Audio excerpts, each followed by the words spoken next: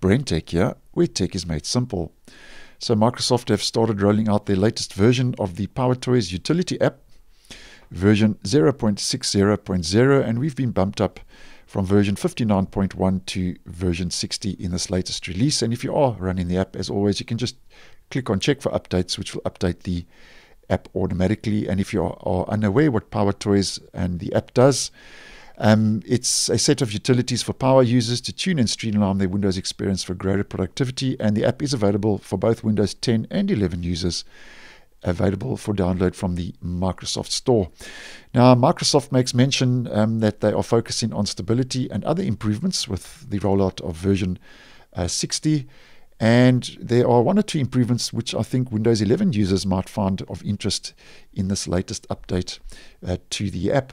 Now, just to mention those key highlights quickly, apparently PowerRename and Image Resizer now appear on the new Windows 11 context menu. And if you're unaware, Image Resizer lets you resize images by right-clicking on an image, and PowerRename is a Windows shell extension for more advanced bulk renaming using search and replace or regular expressions. And you will see here now with PowerRename, after this update, it gives you a couple of options here. You can hide the icon in the context menu by checking the box if you don't want it to appear in the Windows 11 context menu. And you have options now, default and extended context menu, or just appearing in the extended context menu only.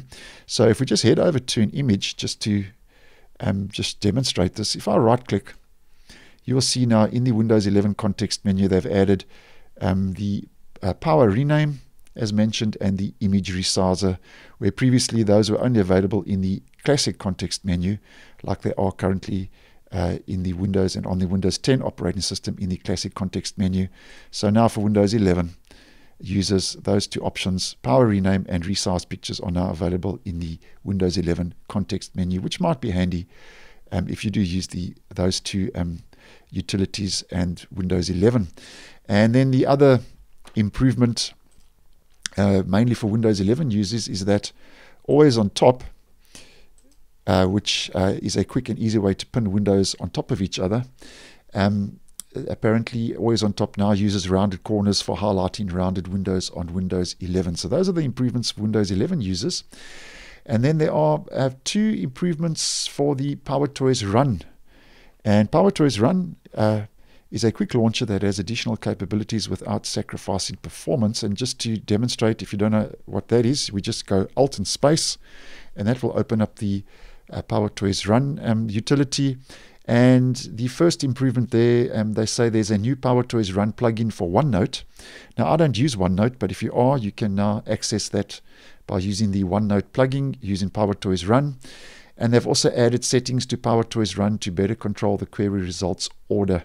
And then the final key highlight, just to mention, is regarding FancyZones, which lets you create window layouts to help make multitasking easy. And this is very similar to the snap layouts you get over on Windows 11. And FancyZone now uses a new zone identification with monitor ID to increase stability and avoid zone resets. And those are the key highlights that have rolled out with version 0.60.0.